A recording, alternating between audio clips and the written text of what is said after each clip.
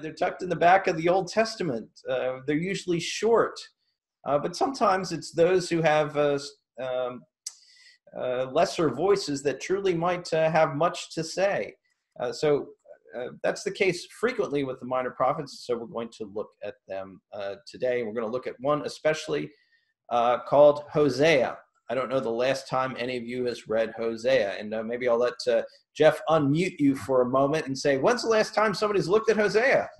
I actually looked at it a few weeks ago, and I thought, what's the big deal about this? I guess I really didn't get much out of it. Okay. Did not have any background knowledge about it. That's fine. We'll try and provide a little background knowledge and then look at a few key verses. Yeah. Well, let's take a look at Hosea now. Maybe we can mute each other. I'll break periodically for us all to talk. Minor prophets with a major message. Yeah.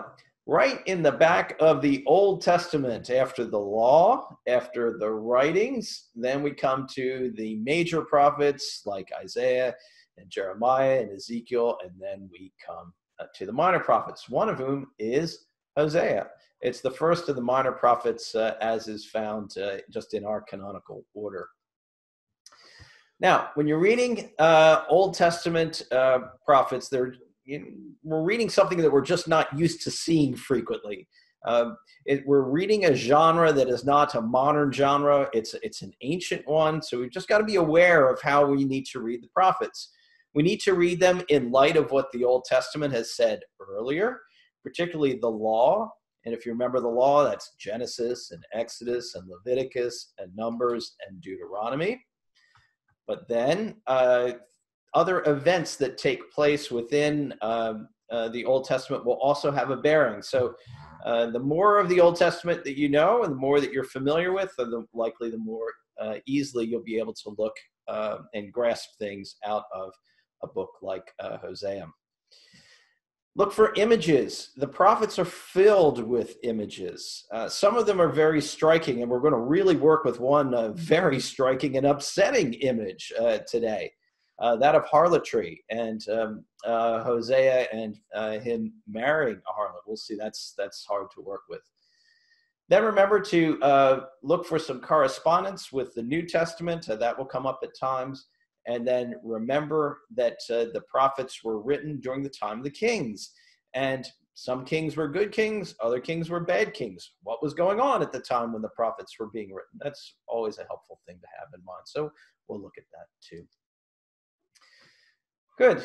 Let's see. I've largely spoken about this already. There are some gems in the minor prophets. We're going to look at a few of them today. And they do have some powerful words for us as well.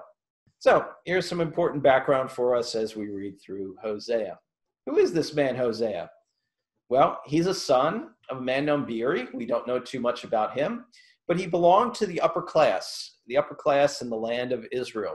Some of the prophets are not upper class. Some of the prophets have other backgrounds and callings besides this, but we don't know as much about Hosea.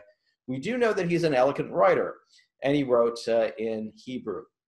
The prophet of Hosea is specifically going to call God's people back to the Lord, and he is going to encourage them to have a true heartfelt affection for the Lord.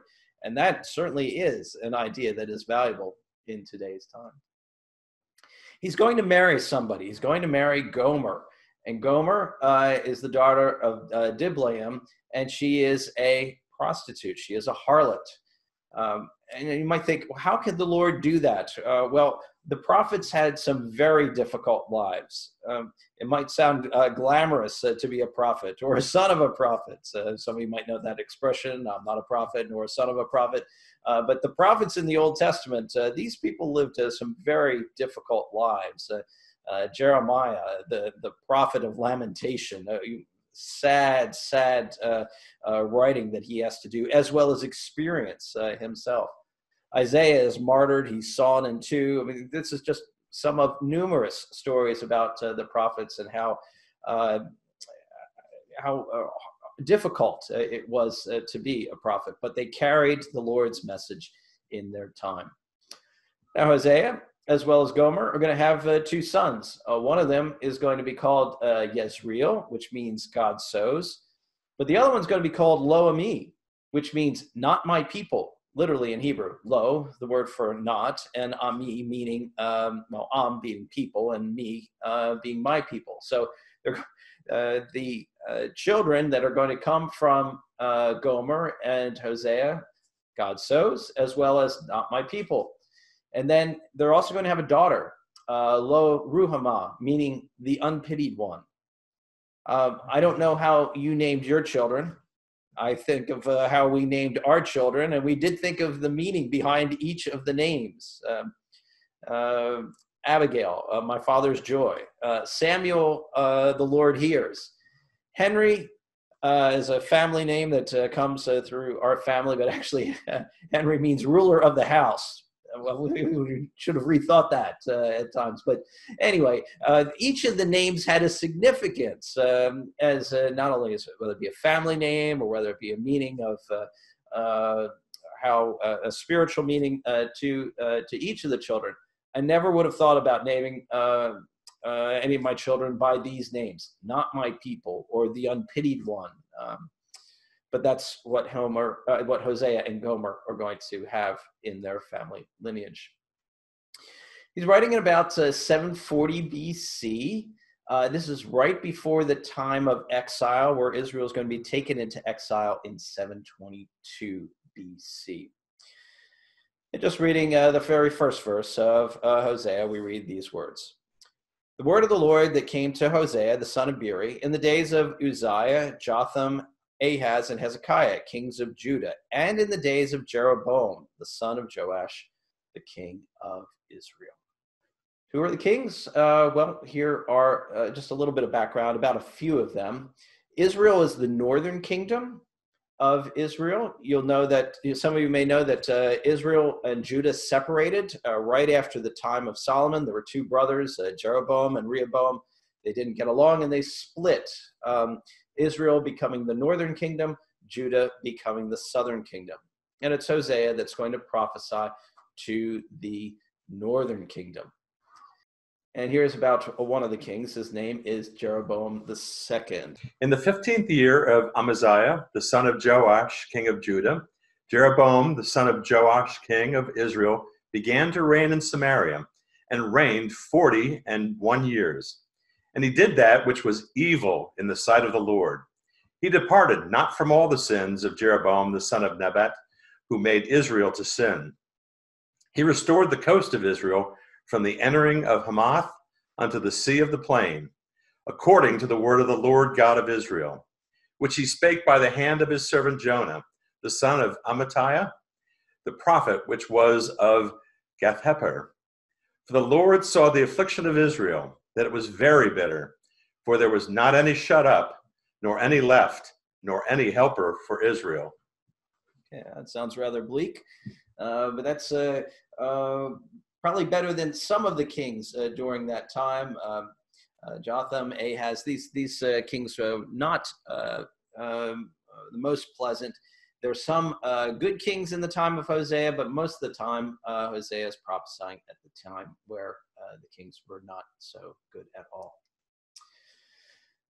Jeroboam II does lead into economic prosperity, but with economic prosperity came idolatry, and also with idols came spiritual trouble. So here's a picture of one of the idols on the side, Baal, Asherah. Then sacred prostitution became part of the land. That's not a good thing. And the Israelites began to be led astray to believe that other gods would provide life's blessings. One other threat that the Israelites had was a man named Tiglath-Pileser. I bet some of you have never heard that name before. He was an Assyrian king who was a ruler of the Assyrians, and he was eventually going to come and take over the nation of Israel.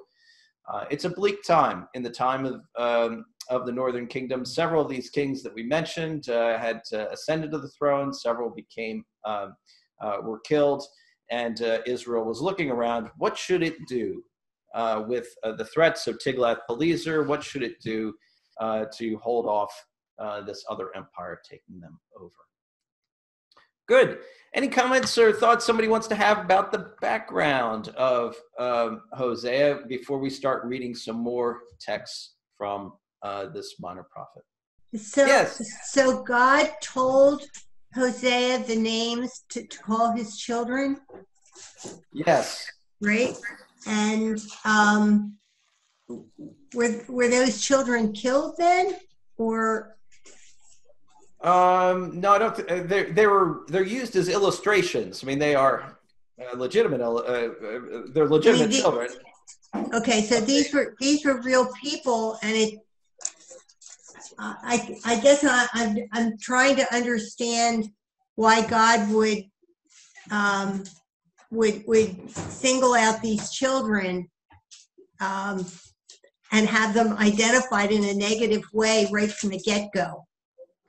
And I probably can only give a partial answer to that. Who has known the mind of the Lord is part of this.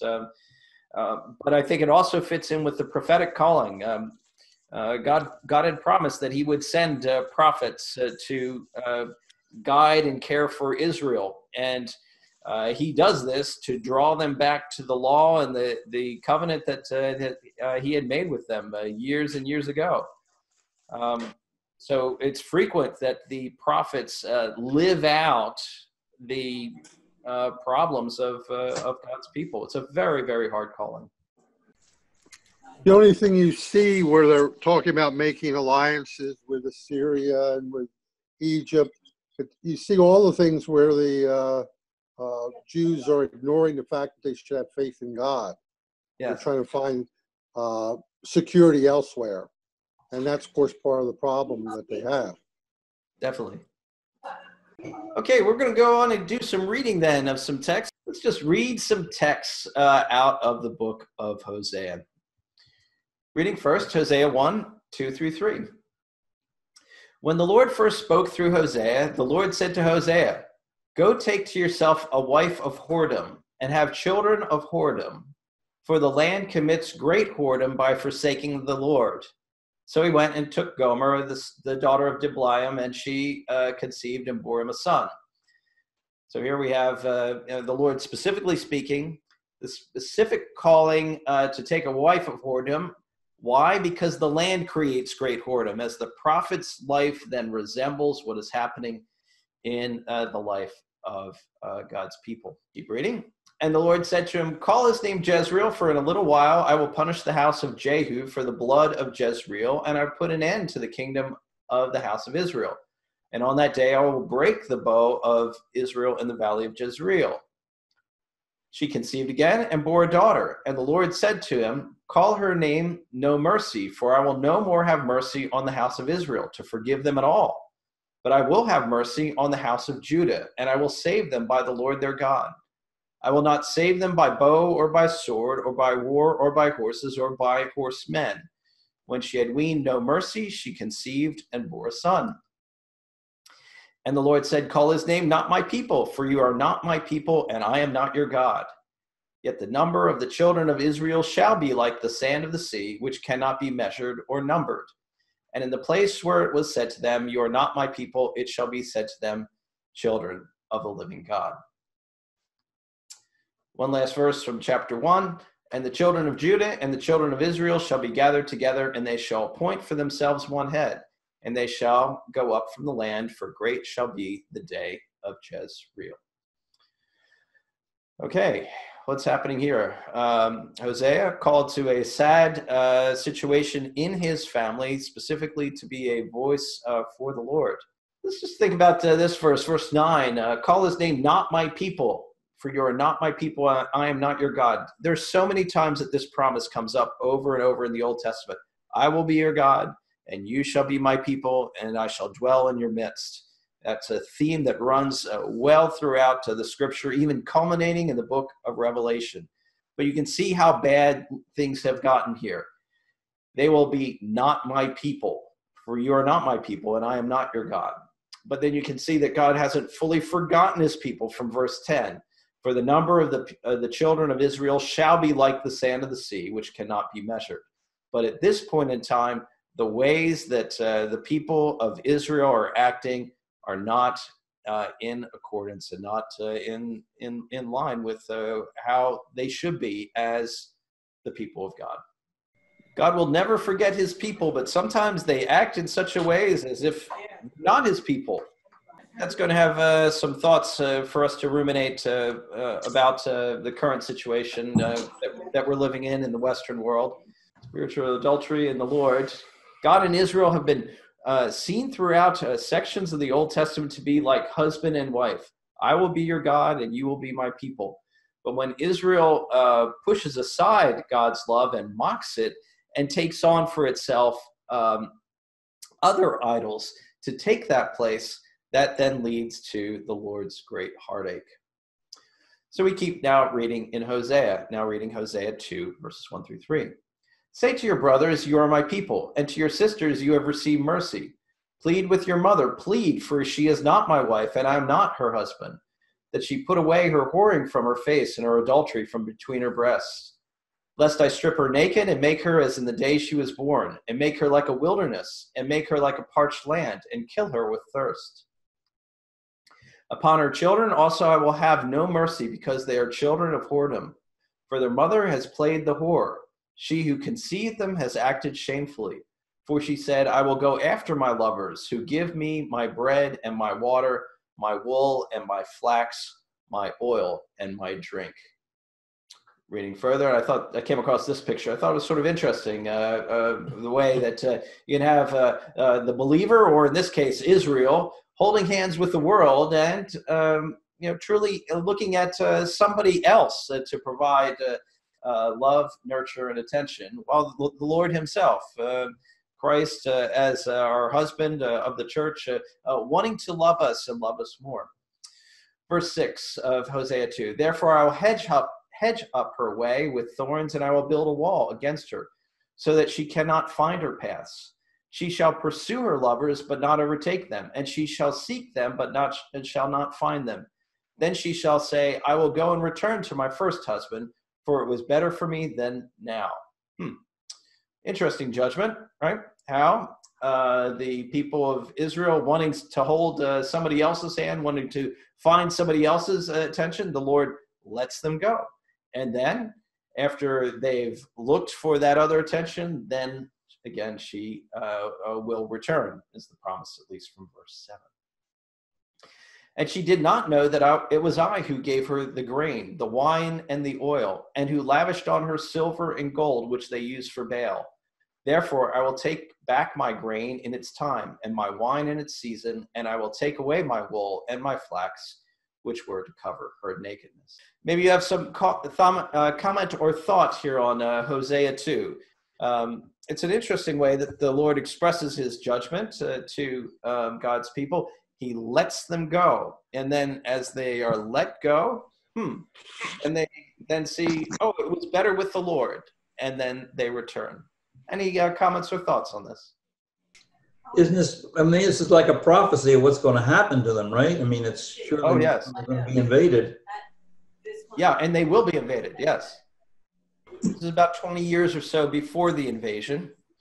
And then, of course, God's people will go away into exile, and then they will come back again, and that'll be at the time of Nehemiah and Ezra as they rebuild the temple. And then there's a time of a little bit of a revival.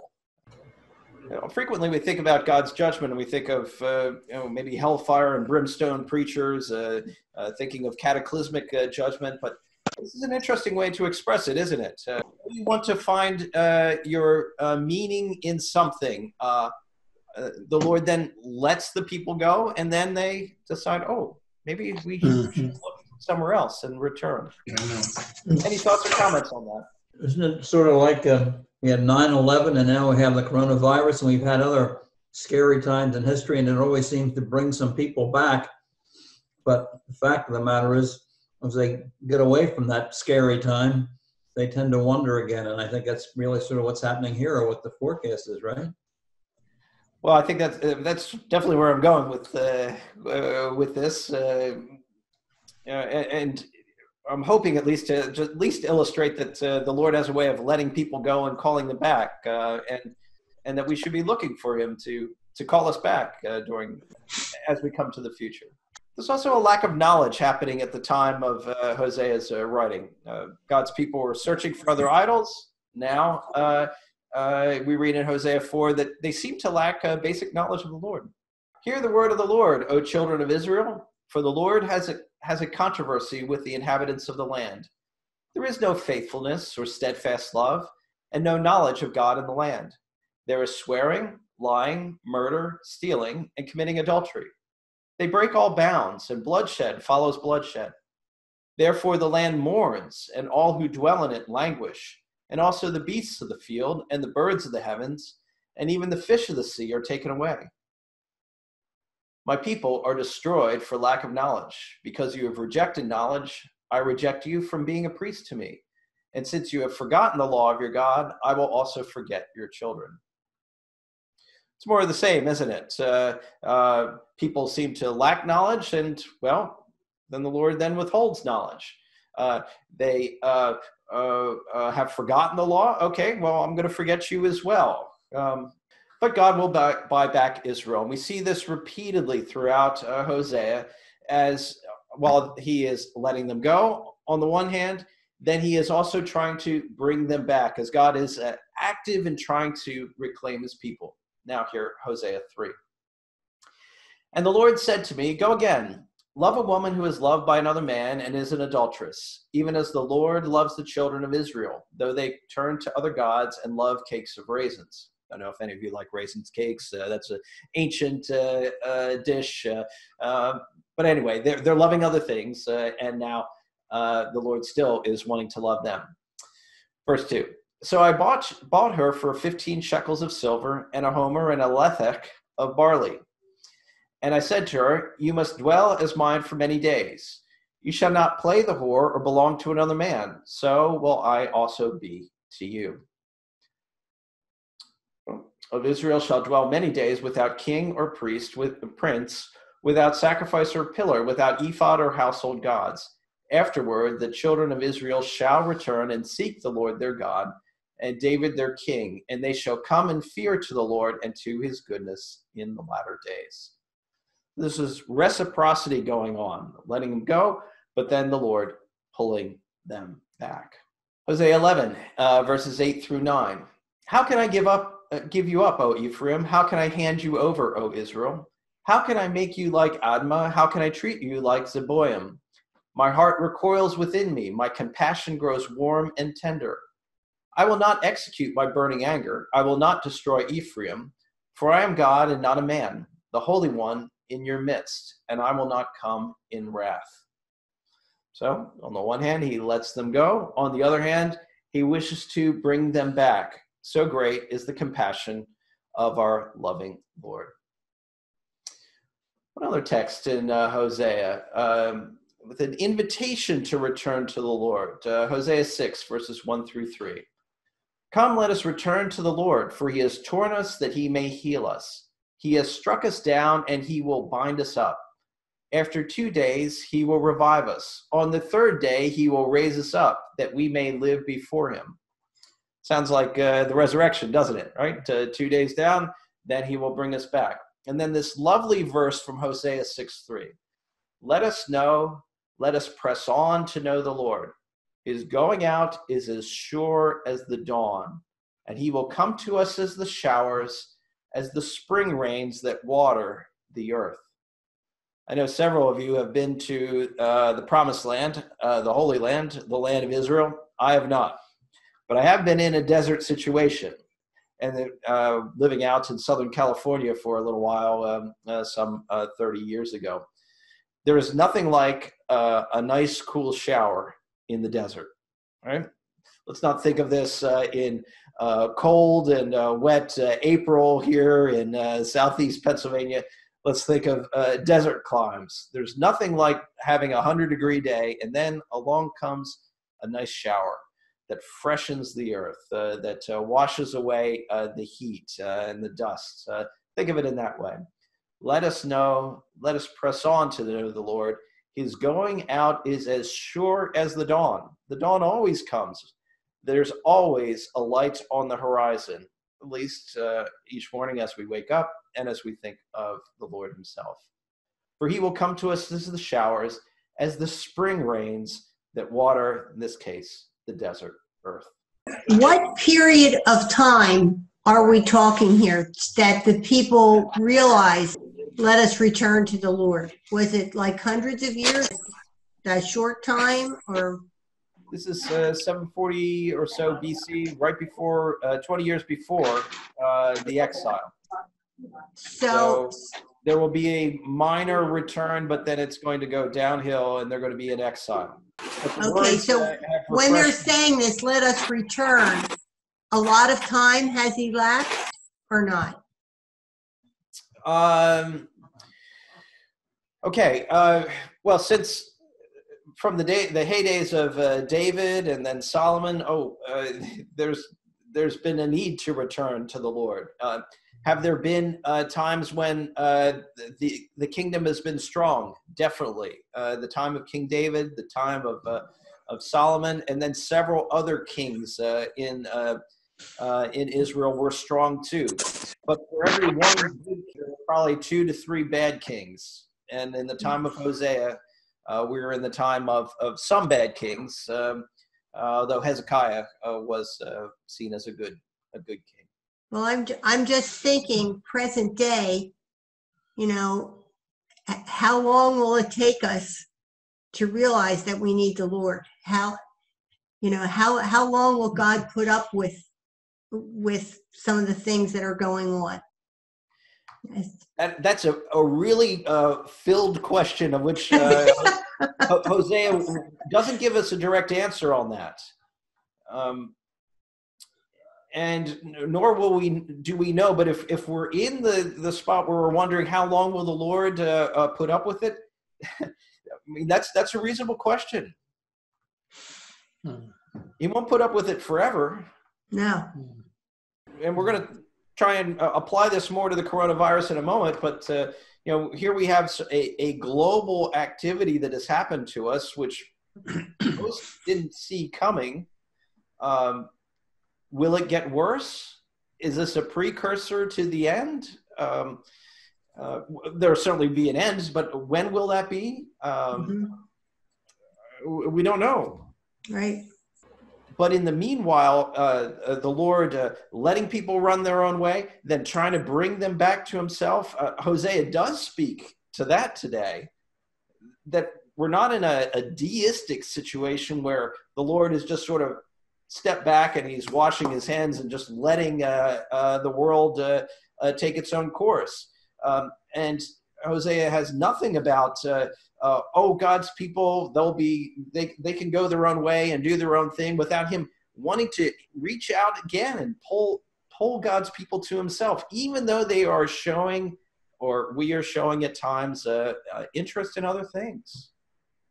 Hosea does speak to that, a very active God with a very deep heart compassion to bring people to himself.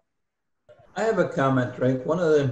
You're talking about the desert and the rain and what happens with the desert and the rain. One of the most fascinating things that happens in Namibia, and I'm sure it's other places, where you have possibly gone 6, 8, 9 months of practically no rain whatsoever. You got a heavy rain, and all of a sudden, incredibly, the desert bursts forth with all these flowers. You thought, where the heck could these things have been? They haven't been there. And suddenly they come out with this rain, and I just wonder if this is sort of part of the picture here of God coming back and all of these people sort of bursting forth and whatever. It's a very good, interesting phenomena to see the desert be, like a desert with nothing there but sand, and all of a sudden heavy rain, and wow, all these flowers, where'd they come from? Right. They were there all along. Precisely, and I think that's the picture here. Even in the middle of judgment, the potential that the desert will break forth into flower is great. One final plea to return. Now, this is Hosea chapter 14. So we've seen this interwoven judgment, letting the people go, the heartache that comes from you're to be my people, but now you're not my people. Now, once again, Hosea has ideas of, or puts forward the plea to return to the Lord. Return, O Israel, to the Lord your God, for you have stumbled because of your iniquity. Take with you words and return to the Lord. Say to him, take away all iniquity. Accept what is good, and we will pay with bulls the vows of our lips. Assyria shall not save us. Remember, Assyria, that was the nation to the north that was going to come and invade them. That's Tiglath-Pileser, right? Assyria shall not save us. We will not ride on horses, and we will say no more, our God, to the work of our hands. And you, the orphan, finds mercy. I will heal their apostasy, as now God's people have turned from idolatry. I will love them freely, for my anger has turned from them. I will be like the dew to Israel. He shall blossom like the lily. He shall take root like the trees of Lebanon. His shoots shall spread out. His beauty shall be like the olive, and his fragrance like Lebanon. They shall return and dwell beneath my shadow. They shall flourish like the grain. They shall blossom like the vine. Their fame shall be like the wine of Lebanon. O Ephraim, another word for Israel, what have I to do with idols? It is I who answer and look after you. I am like an evergreen cypress. From me comes your fruit. Whoever is wise, let him understand these things. Whoever is discerning, let him know them. For the ways of the Lord are right, and the upright walk in them, but transgressors stumble. Okay, let's try and apply this a little bit to the time of this pandemic that we're in. And we've only looked at several verses from Hosea, and there's more that we could look at, but we've looked at a pattern. We've seen that there's a pattern, and I want to apply this pattern at least to the time of the coronavirus, and then have us think particularly about how some Anglican bishops have given us a few quotes that have traveled through the internet, and I'd be interested in your thoughts on what they've said. The pattern is God's people have been spiritually interested in other things. They have a lack of knowledge. And then the ever-seeking God comes and reaches out, asking for his people once again to come back to him. Now, I think we see this in the West right now, where God's people find themselves spiritually interested in other things, as the church has been decreasing in a secular world in which we're living right now. It's interesting that also corresponds to a lack of knowledge of God. Biblical literacy continues to decrease in the West. It is increasing in other places in the world, but it is decreasing here in the West. But is our ever-seeking God, is he always looking after us? I would say from the pattern of Hosea, yes, he is. Now, this is one bishop who came up with one very provocative comment. He is the bishop of the Indian Ocean, and he is an Anglican bishop within the Anglican Church. And I thought I'd read you this quotation. I'll let you comment, and then I'll read one other quotation from another Anglican bishop who countered him a little bit. But anyway, this was provocative. I heard it a couple weeks ago. Bishop James Wong says, in 3 short months, just like he did with the plagues of Egypt, God has taken away everything we worship. God said, you want to worship athletes? I'll shut down the stadiums. You want to worship musicians? I will shut down civic centers. You want to worship actors? I will shut down theaters. You want to worship money? I will shut down the economy and collapse the stock market. You don't want to go to church and worship me? I will make it where you can't go to church. I imagine he could have mentioned others. You want to worship health? I will empty your gyms and fill your hospitals. You want to worship recreation? I will close the Magic Kingdom and get your parks. You want to worship travel and exotic places? I will dock your cruise liners and ground your planes. You want to indulge in the nightlife? I will close your restaurants and bars and shutter your cities. Maybe you have some thoughts on that quote. Very provocative quote. I was going to say, when you think about it, so much of the stuff, I mean, you hear about the booming stock market, and there's been prosperity for such a long period of time. People just take everything for granted and assume that it's going to be ongoing better and better. and just ignoring everything else that's really important. And like I say, everything is ground to a halt. And I think that even when you see the closing of churches and all, you never imagine that would be happening. Yes. Well, I think it's pretty apparent in the world. So many people think that they have gotten where they are financially or educationally on their own merit, and have failed to recognize that it's only that God has given us these things. And I think that this virus and all the inconveniences that we're experiencing certainly demonstrate that we are not independent, that we are not doing things because we have done it on our own.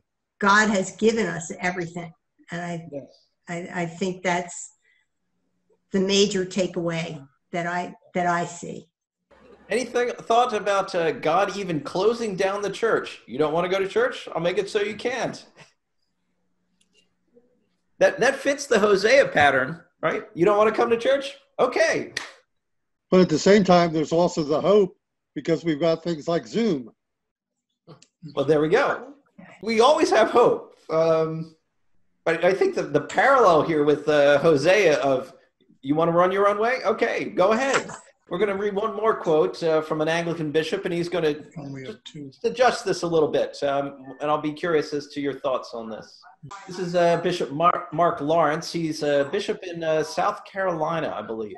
And he comments on the previous quote. He says, "I'm inclined to say it is a judgment upon our idols. It reveals to us how frail life can be and how vain at times our pursuits. God is the source of our lives, of our health. It is God's creation that gives us the food we eat, the water we drink, and the air we breathe.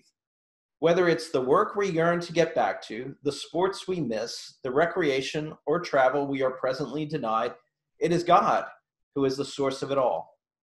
One of the things I think is interesting, and I don't know where they got the statistics, it's liable to be from something like Amazon, that during this period of time, the number of Bibles being purchased just went off the charts. I don't have any detail, but this goes back to seeing the thing about people returning to what's important rather than all the things that they were previously preoccupied with. Yes. I'd be interested in any stat you have there, Bill, on the purchase of Bibles. I just heard an anecdotal one. Unfortunately, there was no reference that I found yet. I'll be interested to see what happens in our society when we get back to life as more normal, or will it ever be normal again? The many pleasures that we enjoy, they've all been given to us by the Lord's hand, and He certainly is challenging us on what is the source of them.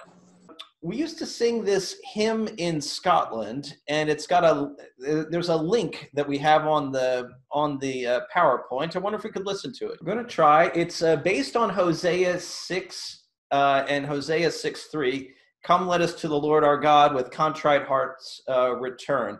It's about a 4-minute hymn. Maybe as you listen to this, or hopefully you can listen to it, maybe we'd use it as a thought and as a prayer for our nation, as well as for the Christian church, that during this time we would be brought back to the Lord our God.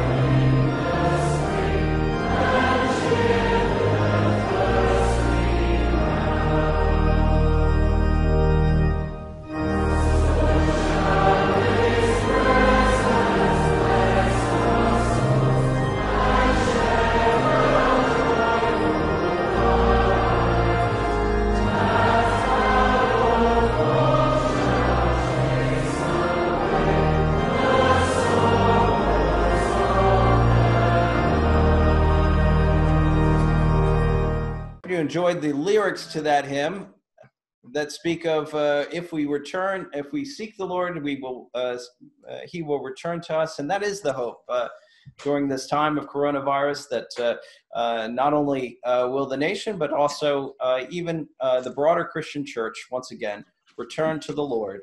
He is looking, he is active, he is seeking, and Lord willing, he will find us even through this time of pandemic.